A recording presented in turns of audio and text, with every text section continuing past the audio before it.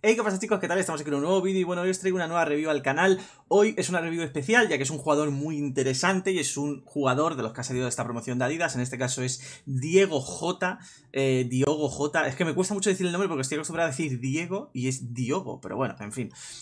Os traigo la review de este jugador, la verdad es que me ha gustado mucho. Ahora hablaremos un poquito más en profundidad de la carta, de si merece la pena o no, de sus stats y de cómo funciona mejor, si de MCO, de delantero, en la banda, lo que sea. Pero como siempre os digo, si os gusta el tema de las reviews y todo eso, ya sabéis que este año le estoy dando a full al tema de las reviews, así que tenéis una lista de reproducción abajo en la descripción con todas las reviews, tenéis un montón de reviews, tanto de jugadores baratos como caros, de todos los estilos, de todas las posiciones, así que pasaros por ahí y yo creo que os va a molar un montón. Igualmente en los comentarios siempre me podéis dejar me podéis dejar qué tipo de vídeos os gustaría ver por el canal, ya sean qué jugador en concreto de qué review, o qué equipo, o lo que sea, ¿vale? Y también muy importante que os paséis por abajo, que tengo mi link de Twitch, que ahí es donde estoy haciendo los directos y todo eso, pero bueno, en fin, vamos con la carta, ¿vale? Aquí tenemos a Diogo Jota, jugador del Liverpool portugués, extremo izquierda con 86 de media. Ya sabéis que estos jugadores Adidas irán busteándose hasta tener una de las habilidades en 99, ¿vale? En este caso tenemos a Diogo, que tiene alto y alto, ¿vale? De ataque y defensa. Después tiene 4 de pierna, bueno, 4 de filigranas y 5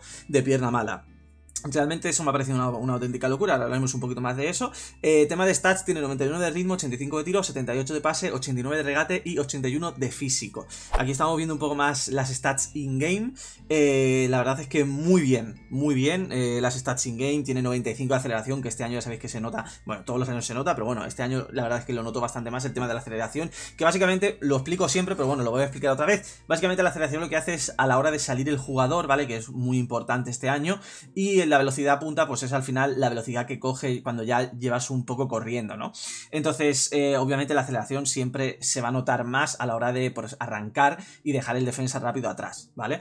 Después el tema de ataque, pues muy bien, posición de ataque 89, finalización 88, potencia de tiro 88, tiro lejano 79, voleas 82. Tengo que decir que de tiro lejano 79, que no se engañe, realmente tiene bastante más. De hecho vais a ver algún golazo bueno de Diogo Jota desde fuera. Y la verdad es que muy buen tiro. El pase bastante normalito, ¿vale? No tiene mucho pase. Después el regate Satanás, o sea, ya lo estáis viendo, 91 de agilidad, 90 de equilibrio, con 88 de anticipación, control de balón 89, regates 89, compostura 87, Satanás, ¿vale? Y estaréis viendo ya algunos clips, ¿vale? Algunos goles que he marcado con él.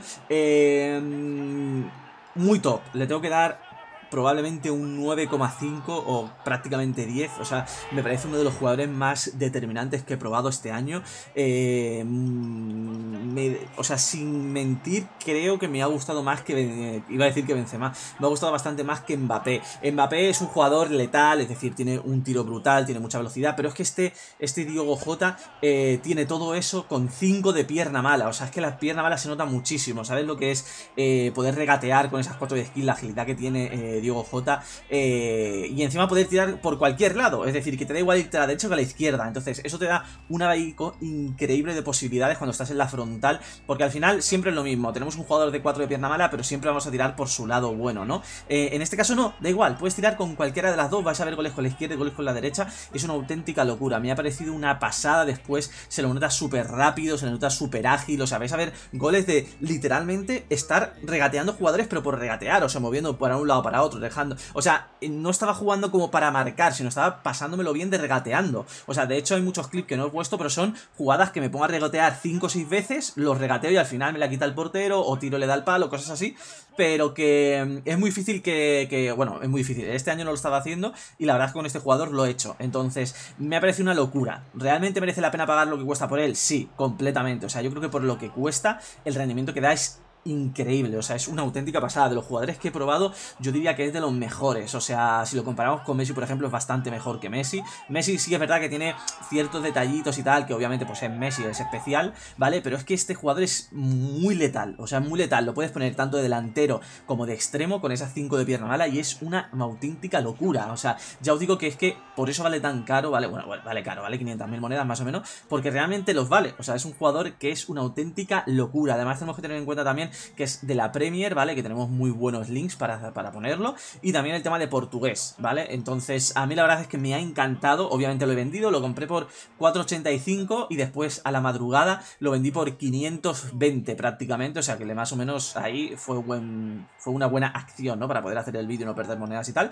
Pero realmente es un jugador que va muy bien. Yo seguramente, si baje de las 400.000 monedas, lo compre, porque realmente es un jugador que rinde muy bien y realmente se nota. Es decir, yo desde aquí os digo, si tenéis las monedas y queréis tener un jugador brutal con 5 de pierna mala y letal arriba, compradlo. Yo sé que si lo vais a comprar, me vais a dejar sí o sí un comentario diciéndome que es espectacular. O sea, es muy, muy bueno. Yo lo recomiendo 100% esta carta, ¿vale? Entonces, si habéis tenido la oportunidad de que os ha tocado lo que sea, probadlo antes de venderlo, porque yo creo que si lo probáis os lo vais a quedar, porque va muy muy bien. He probado muchos jugadores, he probado a Salah, he probado a Rashford, he probado a Son, he probado, yo que sé, muchos extremos, tengo Messi, tengo Mbappé, tengo tal, y realmente me parece un jugador muy determinante. O sea, llega al punto, bajo mi punto de vista, de Mbappé. O sea, Mbappé obviamente es una máquina, pero es que este es una máquina también y tiene 5 de pierna mala, que es una auténtica locura. Entonces, no sé, a mí la verdad es que me ha encantado y seguramente lo volveré a tener en el canal porque me ha gustado mucho y seguramente a mejor, yo que sé, si baja un poquito y tal, seguramente lo compre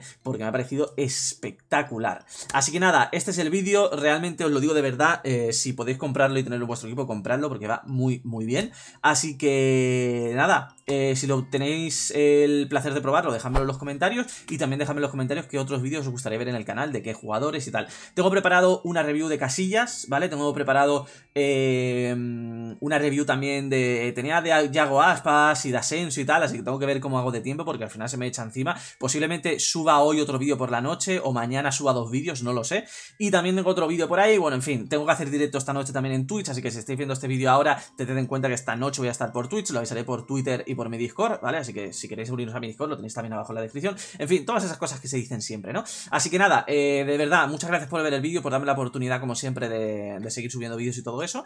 Y nos veremos esta noche en el directo de Twitch. Un saludo a todos, adiós.